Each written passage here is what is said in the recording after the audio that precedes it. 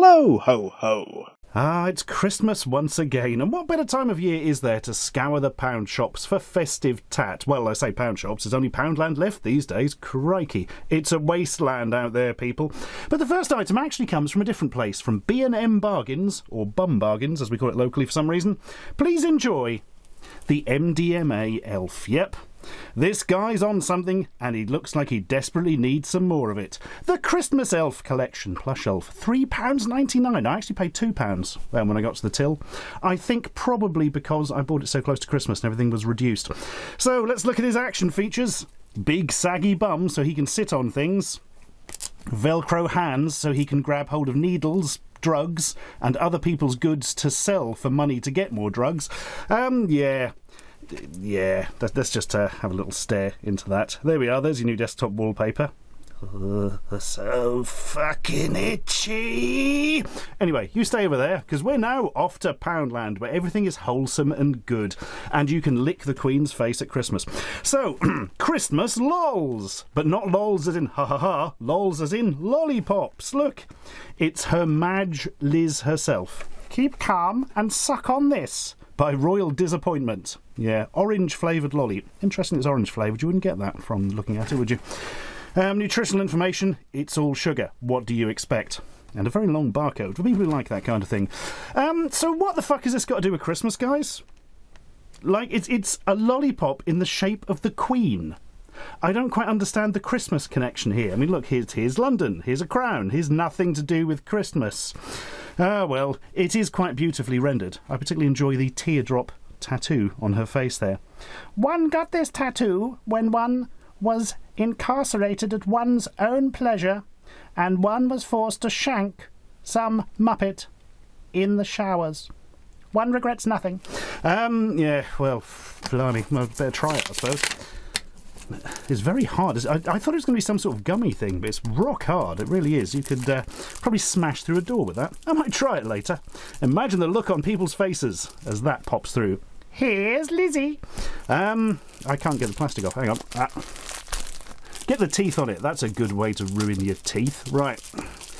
Oh, man. She is unleashed.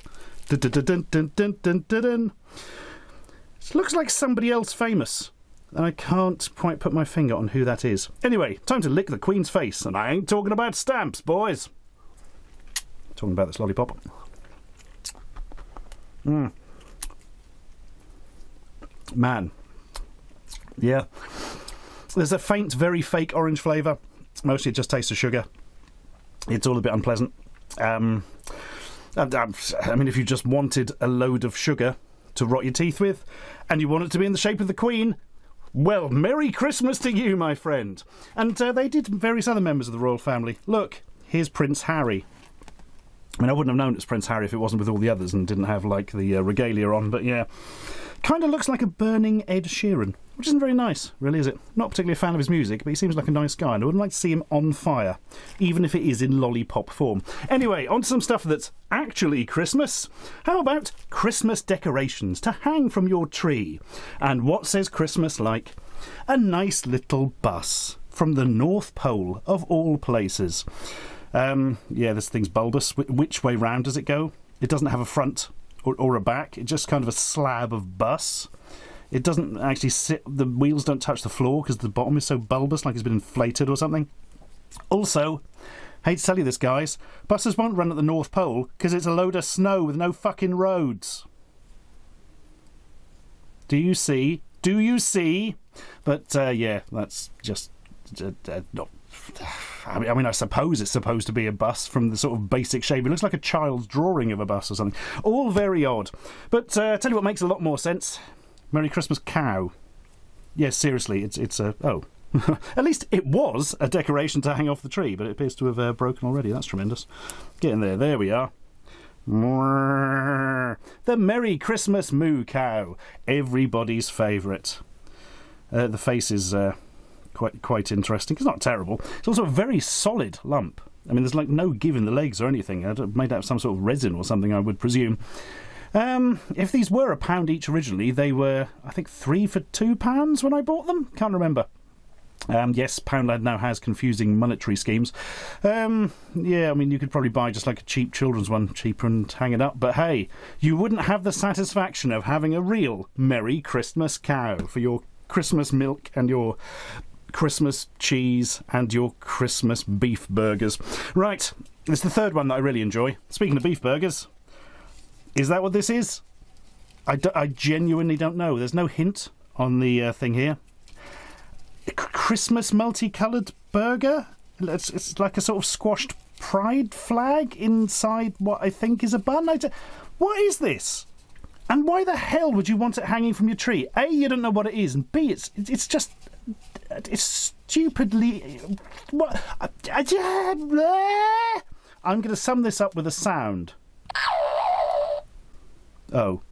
Okay, I'll admit, I pressed the wrong button there, but the fact remains, this is... I just don't understand what it is. Multicoloured burger thing. I mean, what is that? Beetroot? Lettuce? Mustard? Ketchup that's mixed with the mustard? Some more beetroot? What? Why is it... Let's just stop talking and thinking about that. We're not going to get anywhere. It's going to end up damaging our brains, and we don't need that at Christmas, especially not when we're being watched by elves. So, little backstory here. Hey, I'm watching you. Everywhere you go. Yeah, I see you there. Shaking that ass. Yeah, that's creepy as fuck, isn't it? So elves behaving badly is kind of Poundland's Christmas thing for the last couple of years. It's basically a sort of elf on the shelf type thing.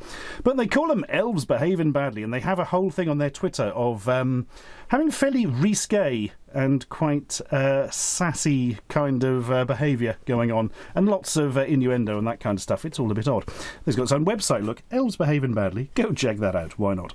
Elf Surveillance Dummy Child Surveillance Camera. Elfie reports bad behaviour to Santa with flashing LED light. It's... I mean, I haven't opened it up yet, but I am assuming what else could it be than one of their dummy security cameras they used to do with a bit of elf stuff written around it. Imitation surveillance camera, mounting screws and plugs. Well, it comes with the mounting screws, that's something, I suppose. Not sure what's going on here. These children are behaving badly by levitating. I will watch them and later destroy them. Right, let's open her up. Oh, the sellotape they're using these days is astonishing. Raw plugs, screws, marvellous, so you can make holes in your ceiling in order to stick this thing up there. That's good, isn't it? And it has a little blinking LED, apparently. I'm not even going to bother with that. It does look quite like a security camera, one supposes. And it even has the little elves behaving badly thing. Right. So we're going to skip over the fact that having sort of weird pretend creatures staring at your children in order to get them to behave probably isn't the best way of disciplining them, and move swiftly on to the fact that these elves apparently watch you and report bad behaviour to Santa, but the elves are called Elves Behaving Badly. The hypocritical scum. They can behave badly, but oh no, you mustn't, or they'll go and grass you up to Santa. I suggest we find all these elves behaving badly and stamp on their skulls until they're crushed to goo. That'll teach them. Anyway, Merry Christmas. So, just mentioned there's quite a bit of sass around the old elves behaving badly, but sass is quite... sorry, I've just seen the next thing out the corner of my eye. Is quite a theme amongst Poundland stuff this year. Let us begin with rude mugs. Mug off, they're called. This is the only Christmas one I could find. Festive AF. That's right, festive autofocus. That's basically the same as autofocus the rest of the year, but if there's any tinsel, it will tend to focus on that more. No, festive as fuck is what that stands for. Great. Thanks, Poundland. Slightly rude Christmas mug. Doesn't appear to have been printed that well either. Marvellous. But it does come in a nice box so it doesn't get damaged on the way home. You can damage it later, at your own convenience. Yeah, that's a little bit rude, isn't it? But then you can get things like this lolly, which literally says, "'Tis the season to get shit-faced" on it. Well, they've knocked out the shit so you can pretend it says something like, "'Tis the season to get soot-faced." It's not rude. It is rude. What is this? Hard-boiled sweet lollies. What even flavour is it? Oh, don't tell me I'm going to have to open it up and thinking, oh, don't want to. It's going to be horrible. Moan, whinge, bar humbug. Yeah. While I'm trying to open this, which I'm not sure I actually can, No, we've got it. I need like some really sharp knife or something there. They did have, I couldn't find any of these, but they had Poundland Christmas cards that just said on them, Poundland Christmas card to, from, and it's just like has a huge Poundland logo on it, you know, as a gag. But couldn't find any, which was disappointing. Did find some other greetings cards though that I'll show you shortly. But first, what flavour is this? I quite like the clear thing they've put over the text. You see there's like a clear layer over it. Oh, interesting.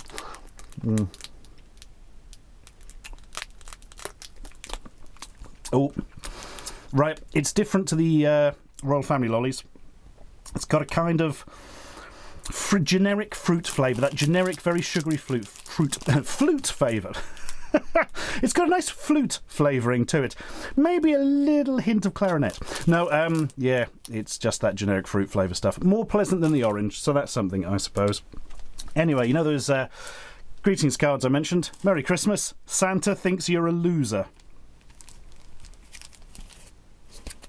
This card is blank inside for your own message. Gonna be honest, I'm not sure after reading that anyone's going to open it up and read what you've written inside. It's probably just going to be further abuse. So that's a hilarious thing to give your sibling or whatever. And the next one, going to be honest, takes it a little bit too far, I feel, with Merry Christmas. I've put them in the wrong order. Brilliant. Here's the nice one then. Merry Christmas, you absolute legend. Oh, isn't that nice? Card is blank inside. See, that's the little palate cleanser at the end. Because the one that goes too far says, nothing for you, bitch. Nice.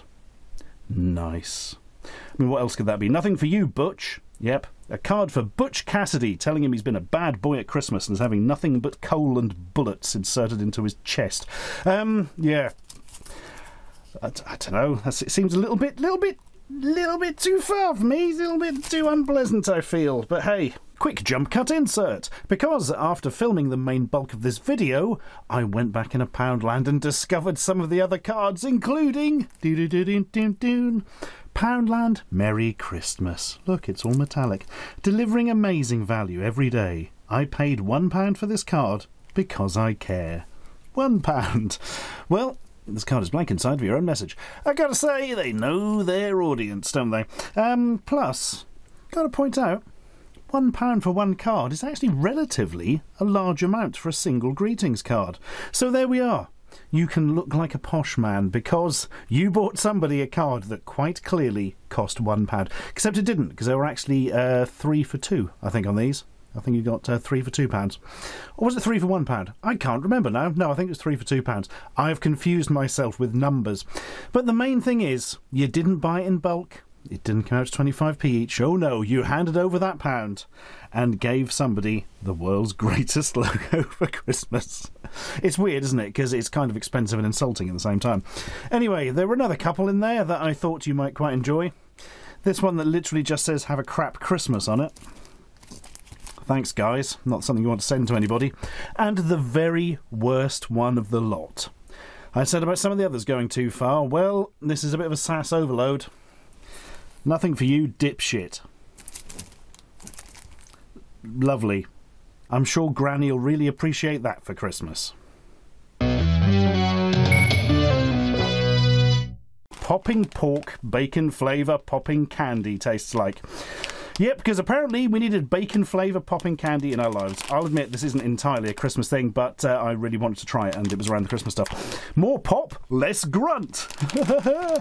It contains 20 packs. Great. I really want to see what this is like, but I'm also quite scared of it for obvious reasons. Oh, God. Oh, this is worrying. It's like generic, extremely clear packaging here. Nothing on it whatsoever. What's inside? We have no idea.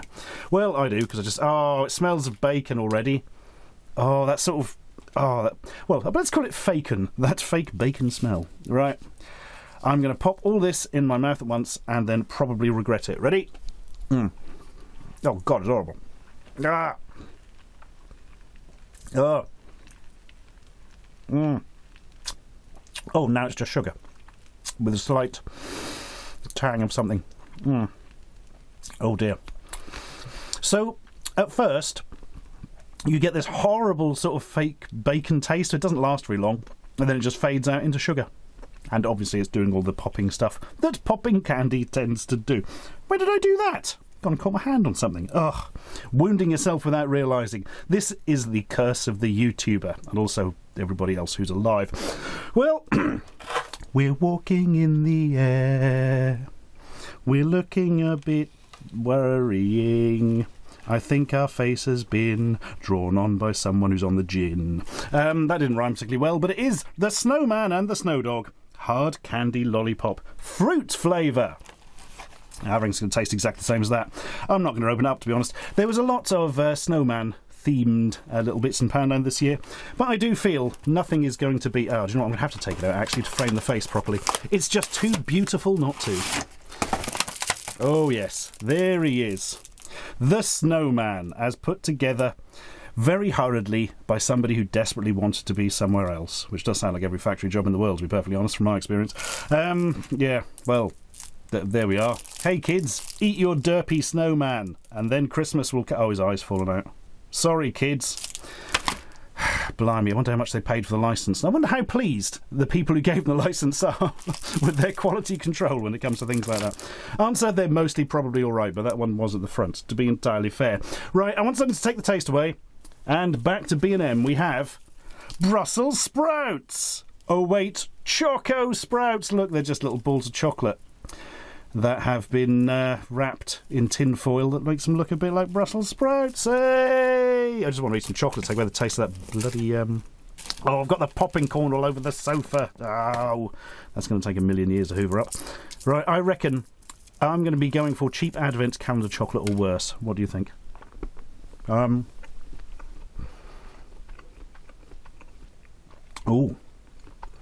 Do you know that is very cheap? Yeah, Advent calendar flavouring chocolate, as we say, doesn't taste as good as the stuff you usually get from Poundland and things like that. It's considerably more expensive as well. What can we say there? You should always stick to Poundland, if only for the beauty. God. Anyway, here's a cutaway to something else that I have that I really couldn't not show you. Did somebody say Father Christmas toilet decorations? Of course not. The only time that has ever been uttered was in the factory where they devised and then constructed these things. So, yeah, I mean, if you want bits of Santa sprawled all over your toilets, you could do a lot worse. I don't get it at all. I mean, maybe you just wanted to sit on the seat and have Santa lick your anus, because, you know, that appears to be what he's up for. So, Merry Christmas, everyone.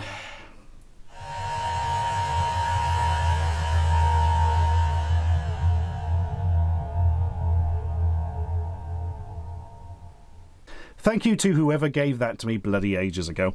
Anyway, you'll be pleased to hear, guys, Poundland really have our back this year, because they knew this was coming and produced Merry Bin Bags. 6 festive bin bags. So you can take all your Christmas shit and shove it in the bin and even be festive while you're doing that. What a concept. What an absolute concept. Oh man, they're big old bags as well. Right, let's... oh, cool, they're huge. Yep. Proper size bin bags, look, with lovely pudding on them.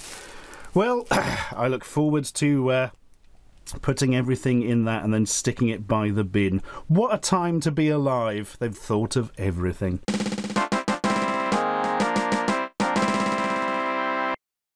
Well, there we are for another year. Merry Christmas to you all, or Happy Festivus, or just have a good holidays and all that kind of stuff. And if you'd like to give us a Christmas present, why not consider backing our lovely film Ashens and the Polybius Heist that we are making next year. You can still pre-order sort of basic levels from the crowdfunding campaign. I'll stick the link up on one of those card things at the end. That'll be nice. Anyway, time for the real festivities to begin.